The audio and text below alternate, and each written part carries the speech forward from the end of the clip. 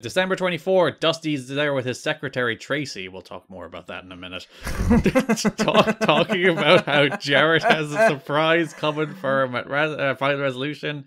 The Kings of Wrestling come out. Jarrett and Dusty, again, keep talking over each other before Dusty finally announces a 3-way elimination match at Final Resolution where the winner will face Jarrett later that night and introduces the competitors in that match. Monty Brown wearing a frankly wonderful yellow turtleneck.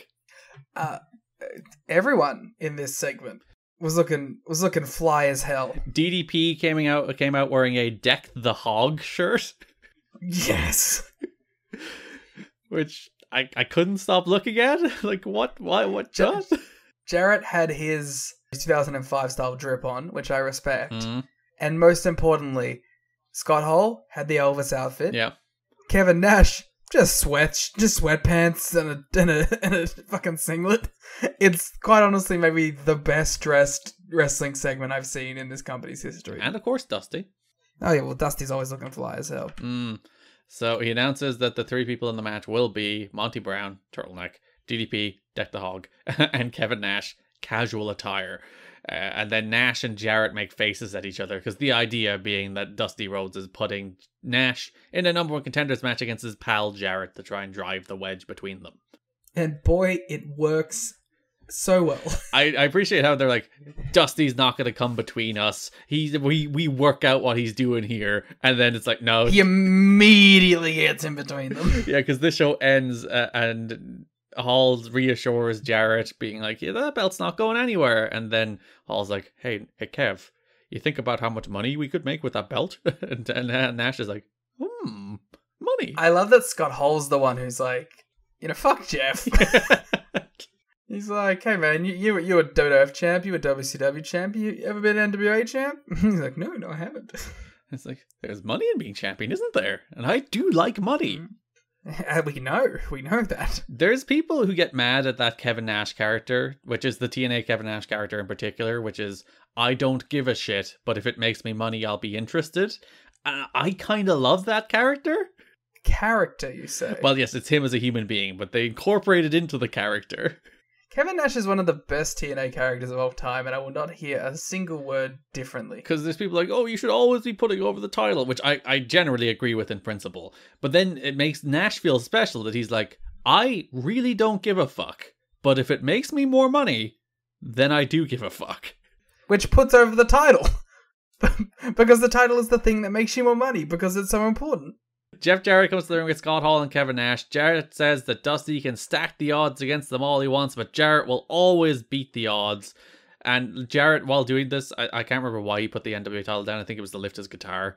And Scott Hall just picked the belt off the mat, but Jarrett pulled it away from him. Hoisted by his own guitar. Monty interrupted, told Jarrett to shut up, said he's going to go through Nash and DDP, and then Jarrett, he's going to win the belt, and the crowd won't be singing next world champ. They'll be screaming, the world champ. And then hits his catchphrase, and by God, this man should have won the belt. Pounce. Period. January 7th show. I think the idea here is everybody gets a confrontation with Jarrett. I think that's what they're going for. Jarrett comes out in his denim jacket, orange chinos fit. I love this man. I take everything bad I've ever said off the table. This guy, he knows drip. You gotta respect it. TNA lays out all the challengers he could be facing. Jarrett talks about all his potential opponents, including Liam, dropping his favorite AA ball player line for Monty Brown. I love that Jarrett's like, he thinks of a thing and then he's like, I'm going to say this 1,000 times. He will never come up with a second thing to say about Monty Brown. He has that one thing and he does not need anything else. It's not even just that. Like, remember when he was trying to get the fucking Planet Jarrett thing over and he ended every promo by like being like, it's Planet Jarrett, you're just living on it. And it was like, this is a global warning. Oh, he tried so hard with that global warning thing. It's like, that's not a thing. This isn't, stop it. We should steal that. TNA lays out the challengers and then Jarrett talks about them. Says there will be no divide and conquer and that the Kings of Wrestling won't fall for Dusty's game. But then Jarrett demands Nash get his head straight. So he's like, I won't fall for it. Nash, cop yourself on. I liked where this segment went from here. So DDP interrupted, then Monty ran out. A brawl broke out that Nash joined in on. Nash was wailing on Monty in one corner. Jarrett was wailing on DDP in the other. Hall was like encouraging Jarrett behind him, even like throwing the punches along with him, like minding him. Very good stuff. Hall like just touched Jarrett on the shoulder. Jarrett did the classic swing turn, throw a blind shot, decked Hall. Jarrett was like, oh my god, what have I done? He decked the hole? He did deck the halls here on January 7th. This is our Christmas episode account, so we can make those jokes. So Nash was mad that Jarrett decked Hall. Jarrett was like, I didn't mean to. And then DDP and Monty eventually cleared house. I liked this segment. I thought this segment had good energy to it. I liked all of this segment. I think this was good booking. But the thing I liked about it most is that it continues like DDP's career-long trajectory of always starting shit. He is a professional shit stirrer. DDP shows up and brawls break out. That's just how it is. The man does love to stir some shit. So yeah, I liked that aspect of it too. It was very within character for Diamond Dallas Page. Yeah, I thought they did the whole like Jarrett accidentally hitting Hall thing very well. I thought Nash's reaction, because say what you will about Nash, but when called to do a serious wrestling angle, he will do it. And like I thought Nash's reaction felt very organic, and he did feel actually mad at Jeff Jarrett for decking his friend. I'm very worried that one day we're going to turn on Kevin Nash. I feel like it'll come pretty late.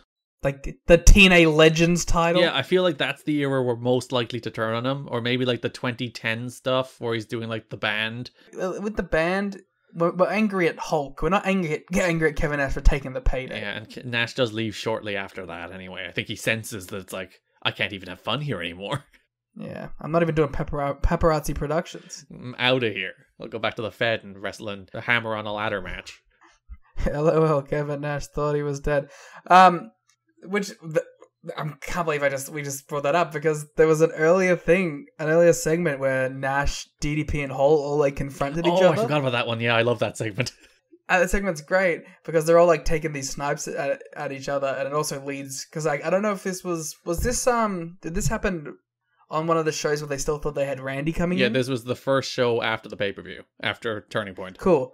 Which is actually very cool because they say stay out of each other's business, and if they were thinking that they were going to do the Randy thing, that probably would have been what was going to happen. But because they didn't, they immediately got in each other's business, so it actually makes sense. Yeah. There's a nice shot in one of it where I don't know if it was DDP. I think it was actually Nash or Hall saying it to DDP, where they're like, "LOL, thought you were dead," and I was like, "Oh, full circle," because then that's what Nash got. My favorite part of that segment is they're like, hey, watch your match at the pay-per-view. Saw Raven kicked out of the Diamond Cutter, you useless piece of shit. And then DDP's like, yeah, well, when I banged him a second time, it worked. And I was like, ooh. DDP loves banging. He loves to bang. I also liked that in that segment they were like, when you're going in, you're the outsider or you're inside. And I was like, that's the names. They're tag teams, Liam. Yeah. This January 7th show ended with Jarrett and Nash having a shouting match. And then a mysterious man under a table. Which went absolutely nowhere. January 14th, the only real build here was Jeff Hammond did a sit-down interview with DDP, Monty, and Nash, which I was enjoying until Jeff Jarrett showed up.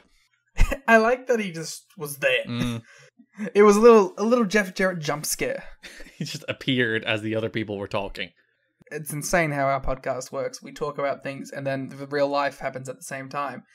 We're like a month and a half into Jeff Jarrett as an AEW TV regular. Mm-hmm. How do you feel? He's not hitting enough people with guitars. Who did he hit with a guitar this week? Max Caster? Yes. I was most upset with that segment where they did the weird thing where the producer cut him off and then didn't get hit by a guitar. I was like, what's the point of that? Yeah, like I get the idea that like he's meant to be like this unhinged guy that like the company can't control, but like he should be hitting people with guitars while he's doing that. Yeah, like that whole segment I thought was set up that like his promo's going long, producer tells him to wrap it up, hits producer with guitar, but he just kind of chased the producer. It's like, no, hit him with a guitar. Yeah, but overall, I think so far it's been a pretty good success. I hope they put the tag belts on him. That would rule, wouldn't it? Jeff Jarrett, AEW Tag Team Champion. It is the one thing he never did in TNA. He was, well, I suppose he wasn't X Division Champion either, but he was never really a tag team guy in TNA either.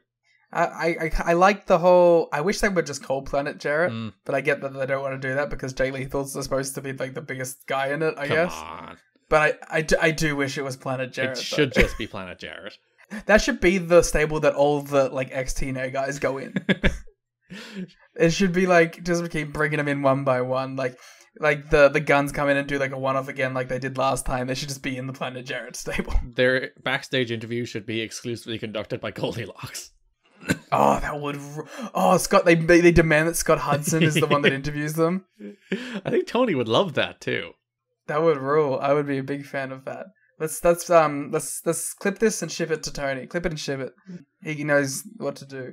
And don't suppose you saw any of the Dark results today, Garrett? Only the Billy Starks and Kenny Omega matches. Well, Jeff Jarrett has returned to the Dark Zone. Oh, well done. The house that Jeff Jarrett built. Yes, he was on these Dark tapings. So I thought that was very like a fun moment. Returning to Soundstage 21. It's actually not 21. I think it's 18 or 19. It's 19. It's 19, I think. But like it is very fun that he's there because like I like that all the ex-TNA guys like want to do at least one of those tapings just for the nostalgia trip. Yeah, because like the Bucks did it too, where they're like, we want to do one of these tapings because we have like all this nostalgia for the time there. It's fun.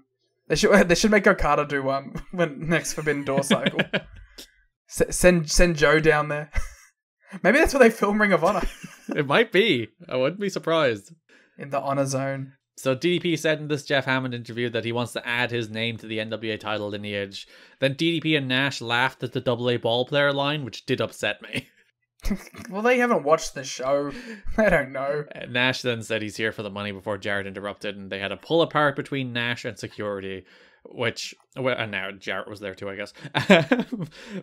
Like, my big issue here is, like, they're building to Nash and Jarrett, I think quite consciously, that's the match they want people to think is going to happen at the pay-per-view, because, again, they don't have faith in Monty. And I'm like, what are you doing? Why don't you have faith in Monty?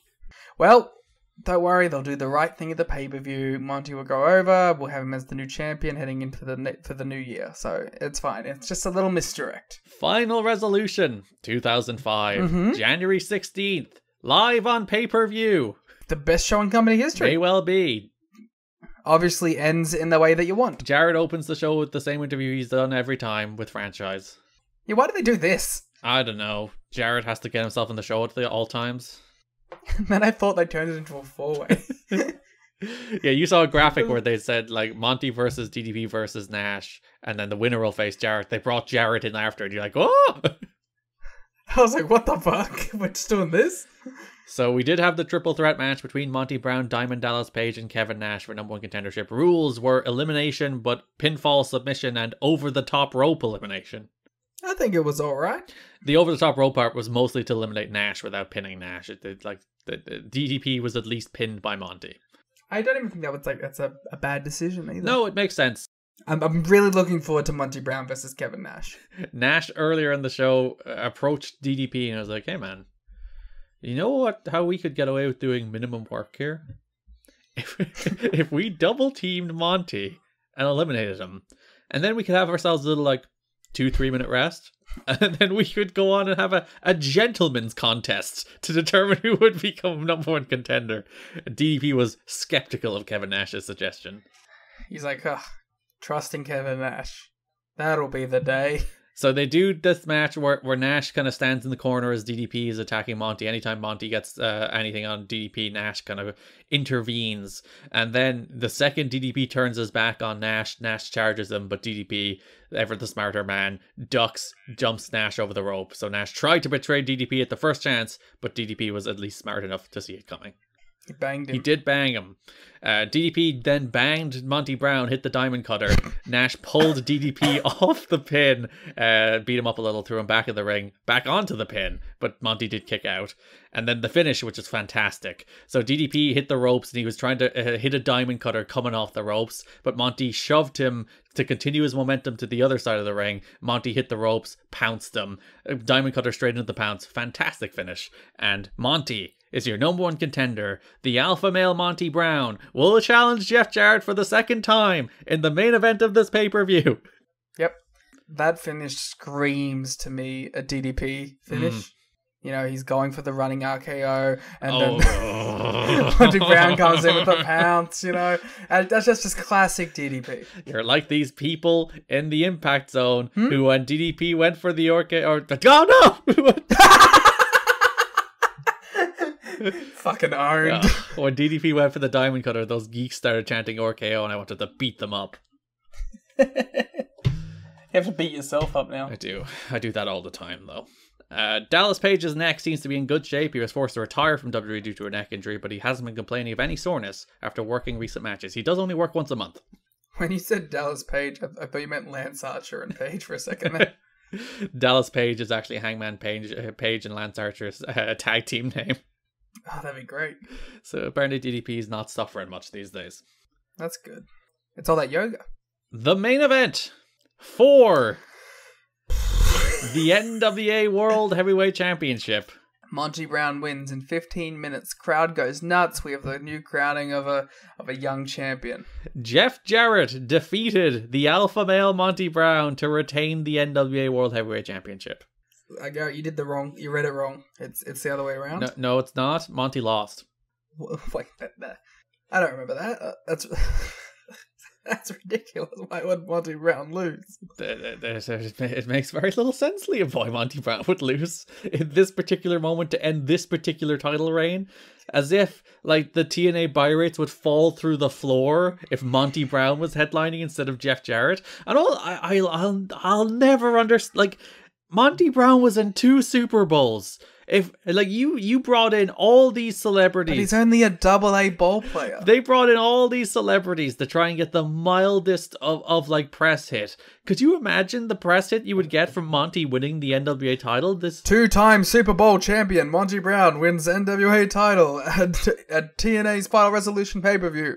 Pretty easy. It would be a mainstream media story that this former football player won, and like, fair enough, he lost both those Super Bowls, and I don't think he even played in them very much. But he's a guy who was on 2 Super Bowl making teams. Hey, slow news day. You need on any sports show in the country, you're getting on. Yeah, it would make news. And you're desperate for attention, and this Jarrett reign is dead in the water. There's not a single person buying these shows every month to watch Jeff Jarrett's title defense. Nobody. But unfortunately, there is a single person who gets to make some of these decisions. Well, like, the problem is Dusty's not a Monty guy either, apparently. Oh, that's silly. Okay, so like this is the worst booking decision in company history to this point, maybe even in history. Yeah, this is the wrongest decision in TNA history. I am very confident saying that.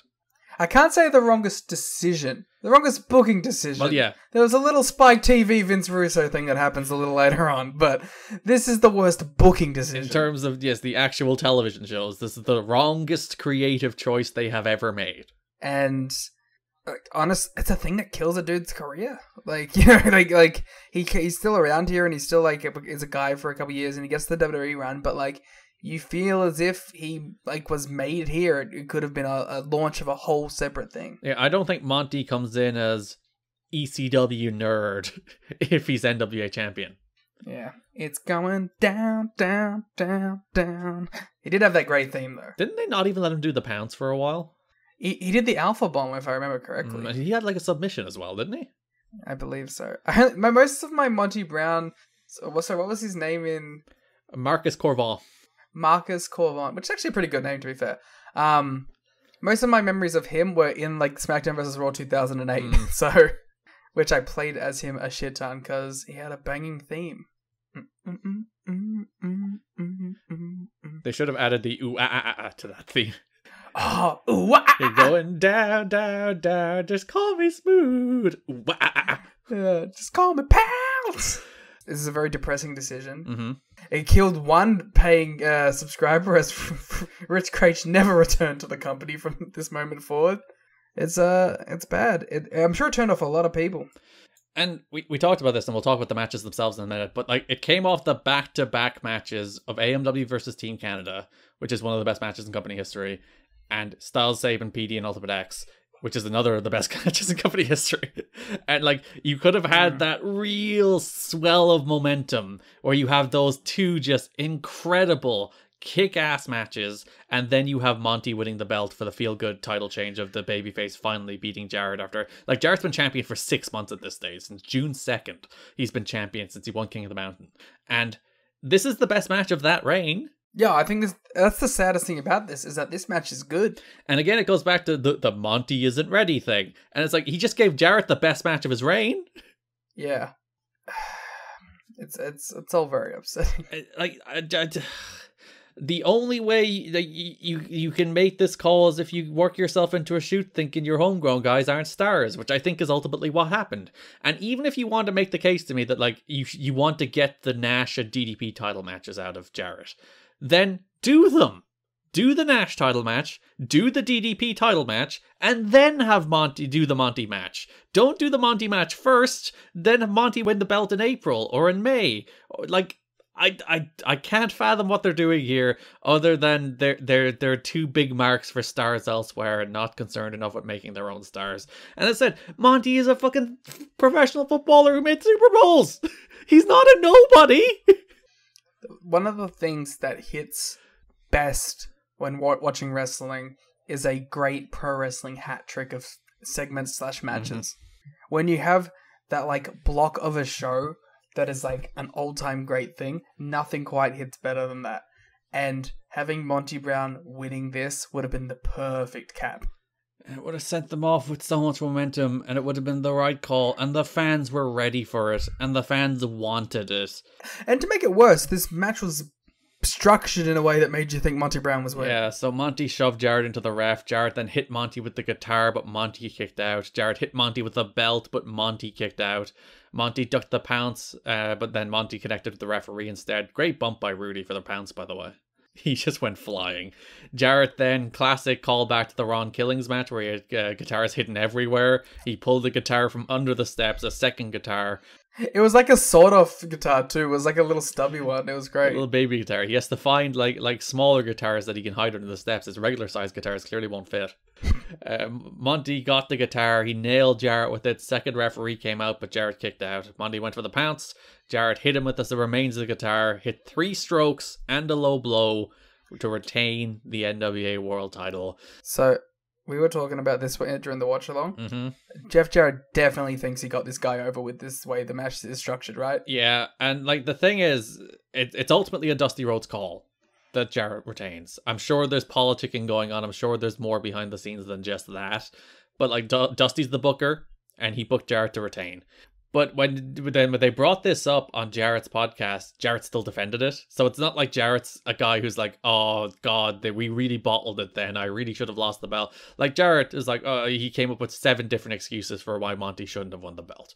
So clearly he's in support of this decision too. It wasn't that thing where he's like, we really need to drop the belt tonight. Come on, it's the perfect moment. It's like, nah, he wanted to retain as well. The most egregious thing to me is that he went back to his hotel. He ate his well-done steak and milk, and he was like, I did a great job today. Yeah, I really got that kid over. We made this guy. Yeah. I think there's a worse Monty booking decision to come. Ooh. When he loses another NWA title match? No, you can look forward to that one in March. I think they even bottled it even further with him. But we will get to that when we get to that.